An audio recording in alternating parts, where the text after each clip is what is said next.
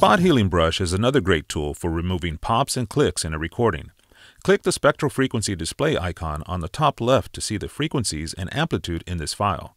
Let's give it a listen. And again, service. It's a reminder that we choose the direction that... As you can hear, there are some pops and clicks that need to be deleted. To do this, we can use the spot healing brush.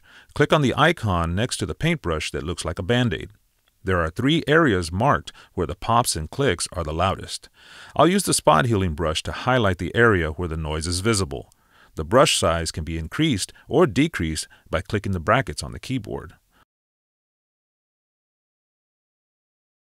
Let's listen to the new version. And again, service. It's a reminder that we choose the direction that we go.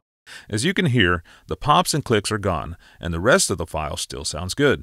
That's the spot healing brush in a nutshell. It's a good tool to remove short, unwanted sounds in audio files.